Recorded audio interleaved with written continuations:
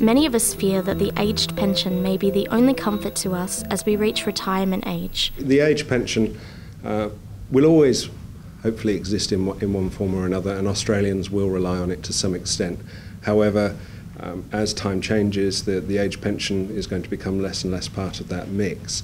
The Association of Superannuation Funds of Australia produced a retirement benchmark report in June of this year. And that stated that in order to have a comfortable retirement, you would actually need an income of about $55,000 per year. It's not covered by the age pension. And particularly as the baby boomers come to their retirement phase, which they are coming to at the moment, there'll be more and more pressure on the age pension. The aged pension was never intended to live off alone. That's where the importance of super comes in. I've got children.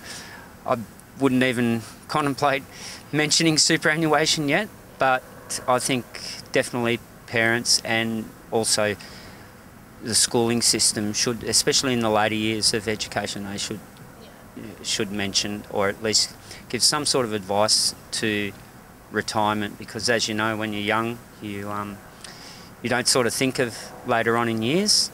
People generally start thinking about their super in their 40s, which puts the burden of the savings on the latter half of their life. So what that's going to mean is that they're going to have a tougher road later on to amass enough to give them a comfortable retirement. So it's very important that people do take control early. So in terms of that, the earlier you start, the better it is. 68-year-old retired electrician Murray Rankin invested wisely in his self-funded retirement plan. I think you can have your own investment strategy. You can either have it in cash or shares. There are other things, but we only have either cash or shares. And then I know what shares I've got, what I'm buying, I can sell them. And like at the moment, we're probably starting to move more money into shares slowly. But a lot of these super funds aren't returning a great deal at the moment. And if you're drawing 5% out, you may find you're drawing more than the fund is making for you. You know, not all super funds are created equal. They all behave in different ways. They all have a wildly varying cost structure, etc. So it's very important to understand that costs can vary, and over the course of your working life, this can make thousands of dollars of difference to your retirement savings. We strongly encourage our members, first and foremost, particularly at a young age, to choose a super fund that they're happy with, one that they know performs well, and then use that super fund as their savings vehicle. Stick to the one fund. At various stages in your life, it's obviously good to make comparisons with other super funds and gauge the performance of that fund.